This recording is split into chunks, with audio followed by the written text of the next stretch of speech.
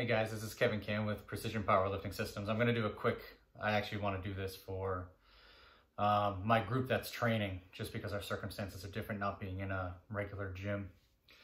But I figured I would put it out there for everybody. So I know with all the gyms closed, people are being thrown into their basements, garages, whatever, and they have very limited equipment of stuff. And I kind of want to go over how to put training together in a good thinking way and how to adjust and stuff as we go about. So one thing, like, we've always used a ton of variation in our training, and we've always had access to gyms that allow us to use a lot of good variation. You know, they've always been well equipped. They've always had specialty bars, band pegs, safeties, good solid racks. You know, I said the bars, boxes, pins, we've had all of those things.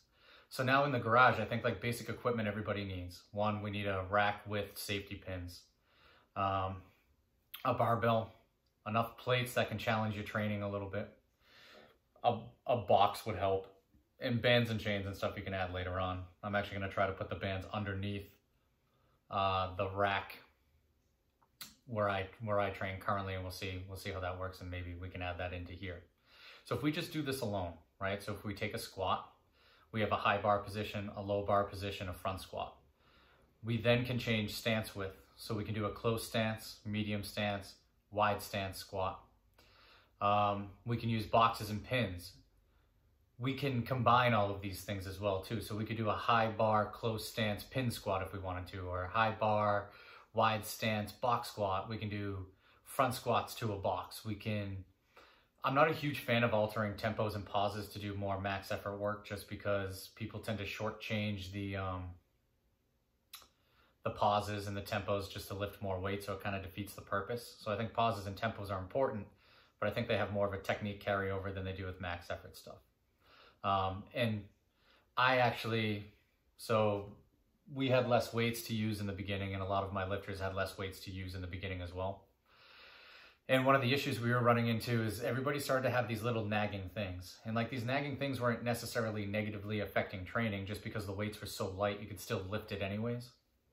But I was driving on Saturday to pick up my daughter, and literally my elbow was screaming at me, holding onto the steering wheel. I think part of it is I'm gripping squats and I'm gripping bench. Then I come in the next day, I'm gripping bench, I'm gripping deadlifts. Then I come in the next day, I'm gripping squats, I'm gripping bench. So the higher frequency stuff just seems to have a lot more little nagging things that have been popping up. Plus, it's boring. It's not the same. It's not as fun.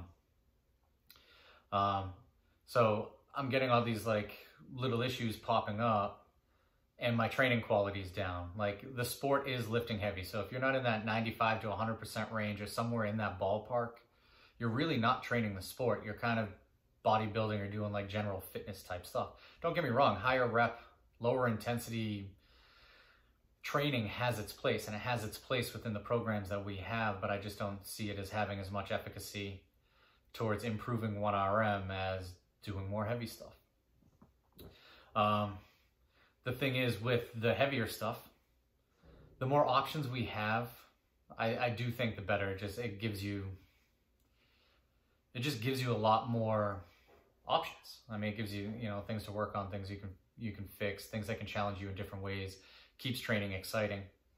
But what I had just listed right there could be almost an entire year of max effort squat work. And then when we get to the bench, we can change grips. So we can do really close grip, so thumbs together, grab the bar. Close grip, we do index finger where knurling meets the smooth. Medium grip, pinkies on the rings. Wide grip, index fingers on the rings. Ultra wide is an illegal grip, about an inch outside of the rings. It's company bench blocks.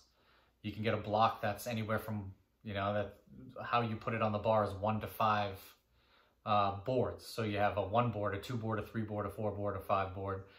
If your rack has safety pins, you can now do bench press on pins. You can take it out of the hooks, bring it down to the pins, or you can just do a concentric only where it just starts right on the pins.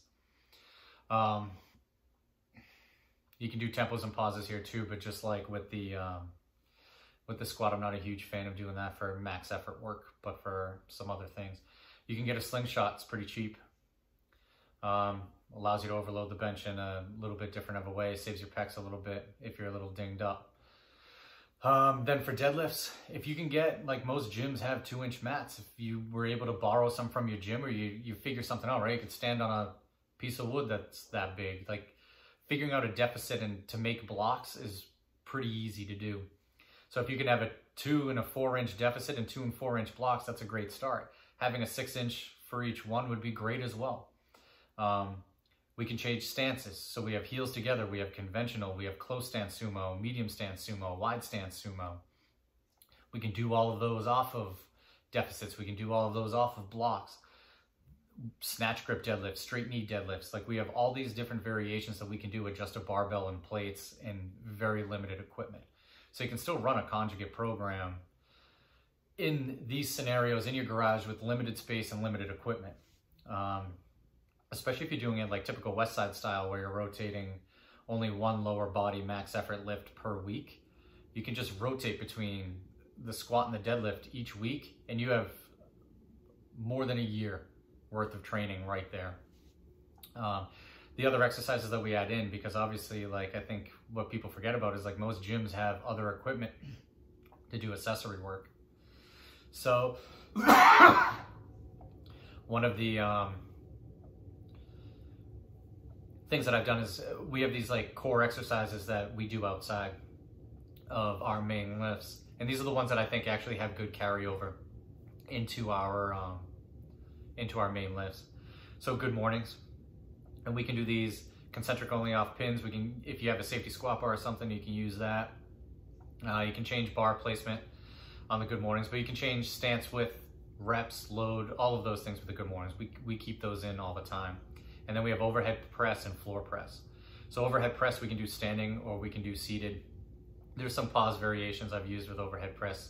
It changes it up a bit. I'm not sure how much like efficacy there is in terms of a paused overhead press going into the bench press, but I think if it makes your overhead press go up, your pressing strength is going to go up. There's probably some carryover. In floor pressing, you use accommodating resistance and just continually change grips. We never do floor press with any part of our hands outside of the ring. So any grip inside of the rings is something that we'll use. And we can pause the upper arm longer on the floor for those. We can load it differently. You can do high rep stuff, low rep stuff. Since I can only train 3 days, and the days that I'm training are Tuesday, Wednesday, Friday, so it's 3 training days within 4, and then I have big breaks. So on Tuesday, I'm gonna do a max effort squat to start. Now the thing is if we're training less, you do want the stimulus to be great enough that it requires enough recovery so that you're not training for a day and then you have 4 days off. So there's always just this, you're not making any progress because you're always just kind of recovering back to that original baseline and you're not really stressing that baseline to get bigger. So I'm gonna do some high rep squat stuff. So I very, very rarely have ever programmed reps over 5 for any of the lifts. So what I'm gonna start doing is use lighter weights and even do maybe sets of 8 to 10. I think in my first wave, I'm gonna wave it at maybe like 50% for 8, 55% for 6, 60% for 4 for a few sets or something. And I'll adjust based off of the intensity of the lift coming off that max effort. Because I do think doing like higher rep work like that might be tough after a good max effort. I also might have this like little sliding scale. So depending on how that max effort went for the day, if it was really hard, I might have this little like 5 to 10% change just to adjust the intensity. So basically the rep work afterwards, we'll get some technique stuff out of it. Maybe I add in some pauses or do something like that kind of work on the technique. But it's basically our accessory work. And just coming from a Shako background, I'm more of a fan of doing something that I know is going to carry over. So I do believe that our squat will make our squat better as long as we get the right variations, we hit the right angles, and we target the right weaknesses. And then after I do the squat rep work, I'm going to do some good mornings. So let's say my max effort work, or maybe I don't even do max effort work because I'm feeling banged up and I just do rep work. In the case of that, I'll probably use somewhere between that like 75 to 85% range. So I'll make it a little bit heavier. If I do max effort work and it's a good max effort day, I'll use something probably between 55 and 70%, somewhere in there. And then the good morning will just be kind of dictated by how the rest of training went. So if I'm just doing rep work, I'll probably get the intensity through the good mornings and I'll push that RP a little bit, but otherwise I might just get some more reps in those positions. Day 2 when I come in, so the following day I'll do my bench max effort stuff. Same thing, bench rep work afterwards, probably a little higher volume just because I can recover better from the bench. Either more sets, more reps, something like that. And then after that, there'll be either an overhead press variation or a floor press variation. Those will just rotate through. And I'll probably keep those heavier to start with, so like 3s to 5s. It's kind of what I have in my head because I'm not too sure I've ever gotten anything at a high rep overhead press or high rep floor press just because the weights end up being so light. But it probably has its place, and there's probably situations where I will do something like that. And then on my day 3, I plan to do some bench work. Just I'm a big fan of not coming in and just deadlifting. This has been just like drilled into me when I worked with Shaco, when I worked with Hartman. Hartman had said that, Vincenello had always said to do something before deadlift. So it just seems like it's good advice from people who've been doing it for a long time. And also, Hartman and Anello had big pulls.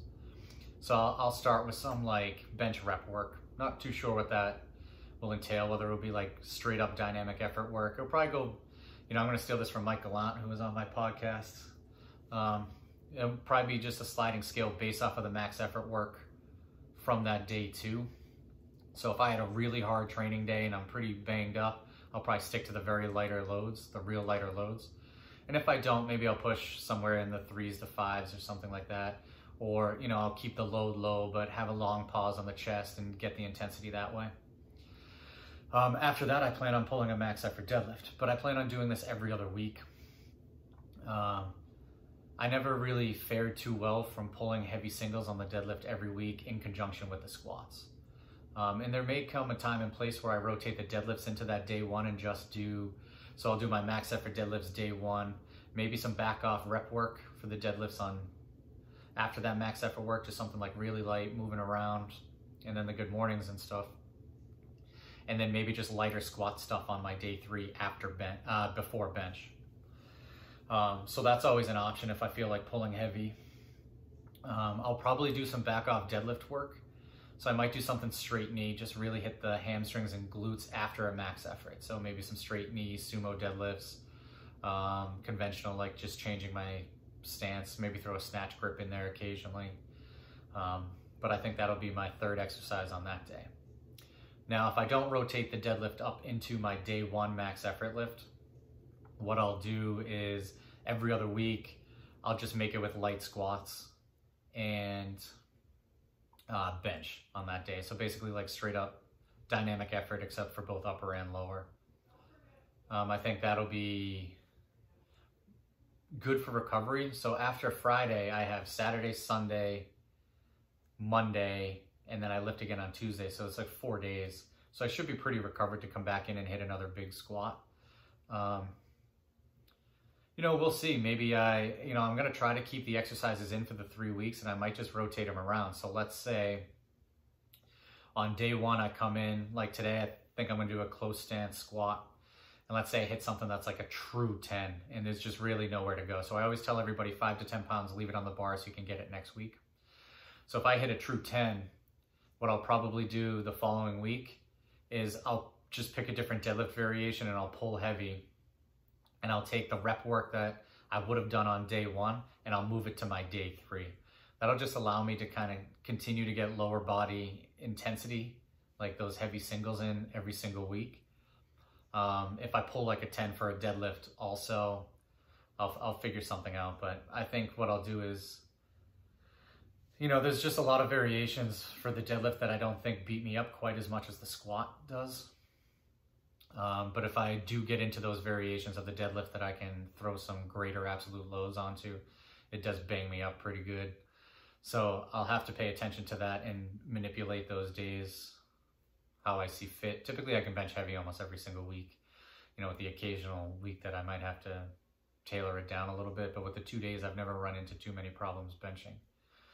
So that's kind of the plan that I'm starting with now, and just being more flexible and adaptable just as things come up, and being not, I'm going to keep that same structure where, squat and deadlift are kind of those lower body movements. The bench is the upper body. And it's like, hey, we got to get a certain amount of intensity.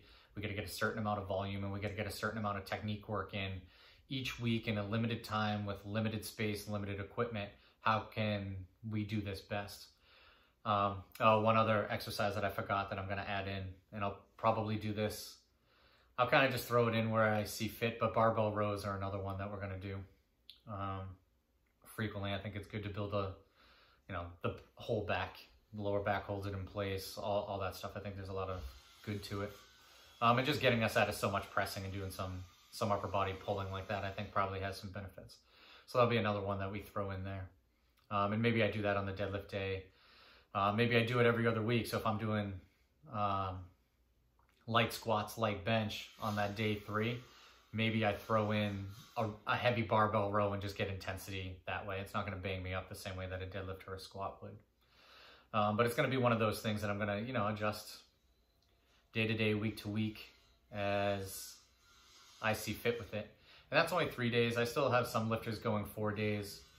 You just got to kind of figure out, I think one thing that people are running into is they're bored, so they want to train more, but you got to remember that outside stress is much higher. So recovery is going to be a little bit more difficult during these times. And this all depends on your situation going on, like with the stay-at-home orders and everything else. Like I have a few lifters who are doing extremely well right now with their training, just because they have less going on, so they're able to recover more.